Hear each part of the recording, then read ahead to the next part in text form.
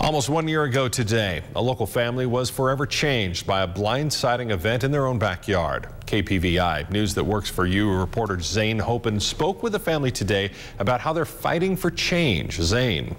Thanks, Matt. The Mansfield family lost a loved one last year due to a cyanide gas device in their backyard. Now, after a year of fighting to try and make these devices illegal, they're using the anniversary to raise awareness. Thursday, March 15th, will be the 1-year anniversary of Canyon Mansfield and his dog triggering a cyanide bomb near their backyard in Pocatello.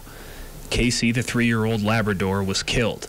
Canyon suffered from cyanide exposure. The Mansfields have since been fighting to make these cyanide devices illegal, and it hasn't gotten anywhere here in Idaho. So I'm pretty mad about it.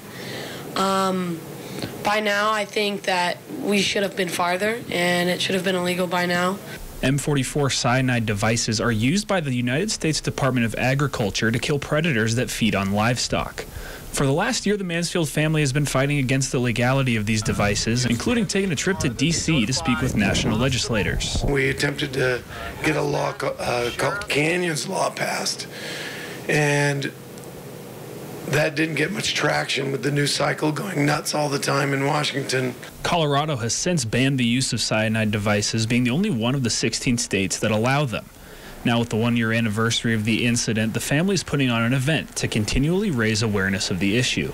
They will be showing a movie called Exposed, which highlights a group's battle with the USDA's Wildlife Services program, and the film has won many awards and has even gotten an endorsement from Jane Goodall. We feel like we were blindsided by the cyanide bomb, and so we want our community to be aware of what Wildlife Services does and what other things are out there.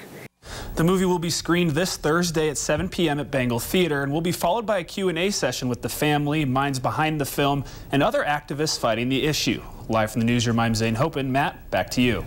Okay, thank you very much, Zane.